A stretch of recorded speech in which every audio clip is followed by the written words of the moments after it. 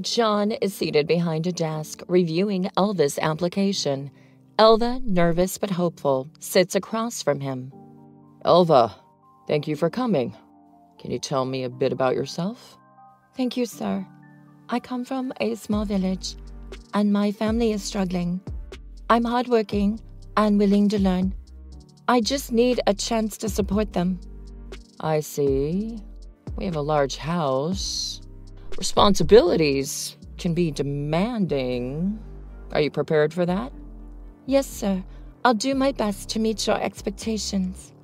Elva nervously stands in the kitchen, glancing around at the various utensils and ingredients.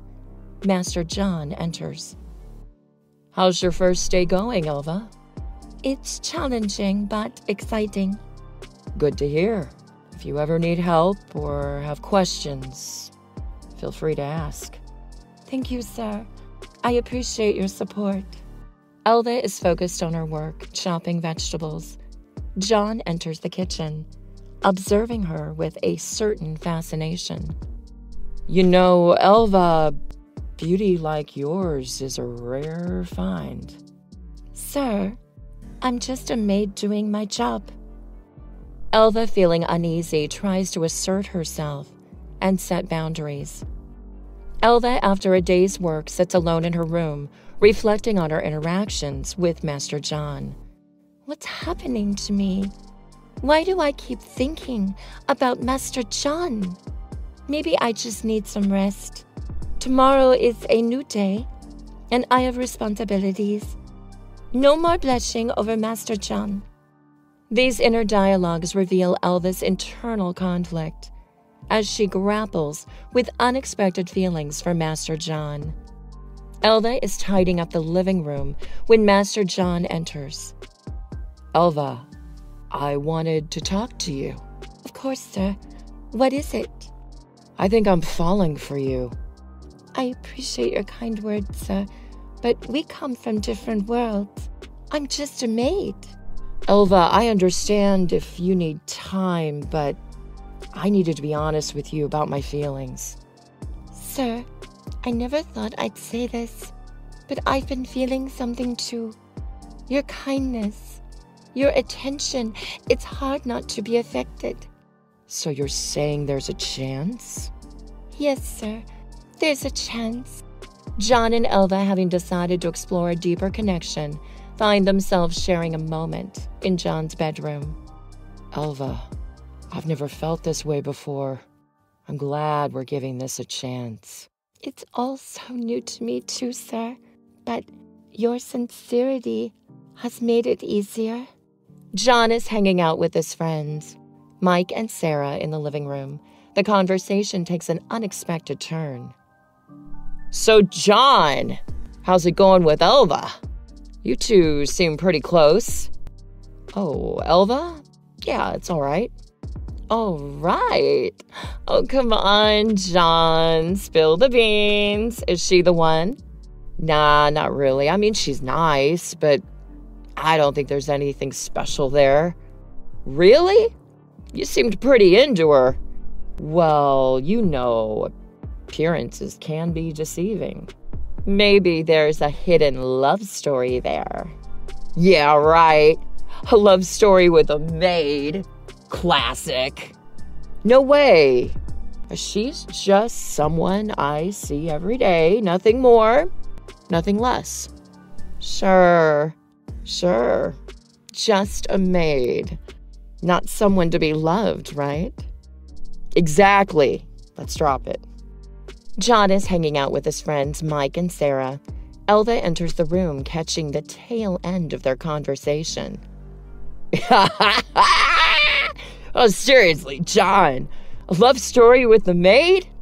Oh, that's a bit much. Yeah, it's just a working relationship, nothing more. Elva, hearing their conversation, stands at the doorway, feeling disheartened. Elva, everything okay? Just work, sir. Good night. Elva, alone in her room, reflects on the conversation she overheard between John and his friends. Just work, they say. Nothing more, nothing less. Why did I even believe there could be something more? He sees me as just a maid, someone to joke about with his friends. I thought there was a connection, something genuine. But no, it's all a game to him. A love story with the maid, just banter. I won't let him make a fool out of me. If he thinks this is a joke, then maybe it's time to show him the consequences of playing with someone's feelings. I won't be just a maid in his game. As Elva's disappointment turns into determination, she plots a revenge plan, fueled by the desire to make John understand the consequences of his words and actions. Elva and her friend Rosie sit in the cozy living room sipping tea, contemplating their plan. Rosie, I've had enough of John's games. It's time to take control. I'm with you, Elva. What do you have in mind? I want to join the company of someone John considers a rival. That's a bold move, Elva. Elva and Rosie share a determined handshake, sealing their pact to use Elva's newfound position to strategically take revenge on John. Elva, now working for John's rival company, sits across from Mr. Anderson, the CEO of the tech firm. Elva, welcome to our team. Now, let's talk strategy.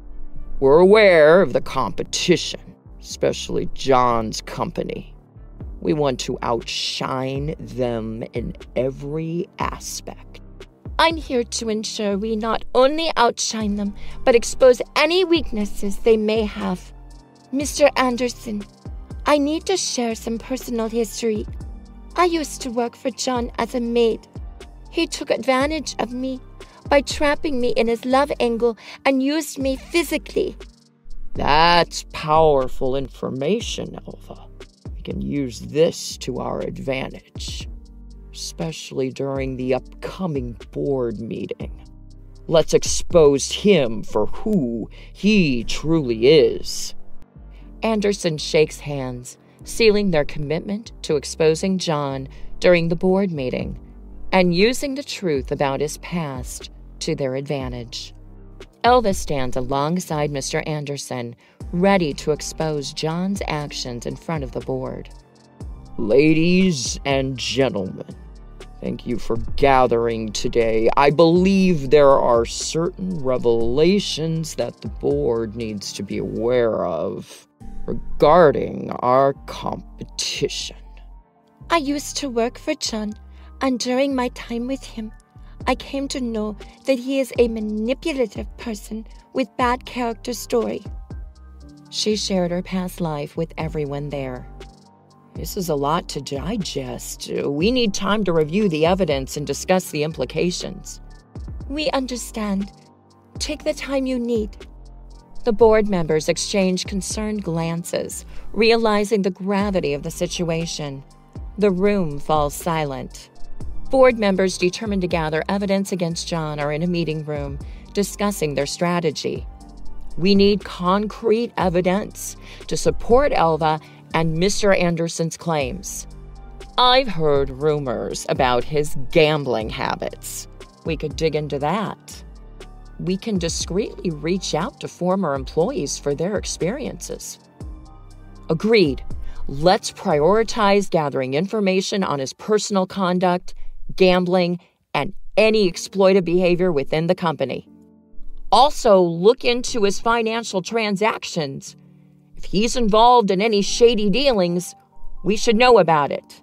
And don't forget about any connections he might have that could compromise the company's reputation. John sits nervously, unaware of the storm about to hit. After thorough investigation and careful consideration, it is clear that Mr. John's actions have violated our company's principles and ethical standards.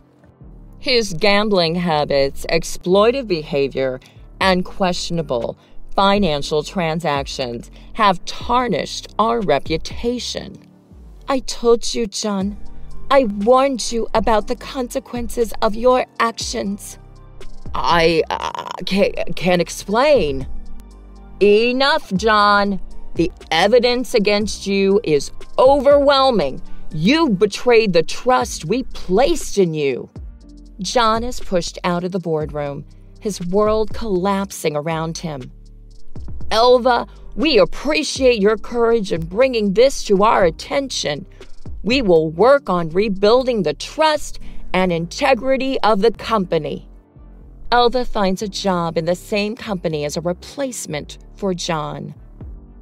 Betraying trust, engaging in unethical actions, and putting personal gain above integrity can lead to severe consequences. Upholding honesty and ethical conduct is not just a personal responsibility, but crucial for the well-being of the team and the organization as a whole.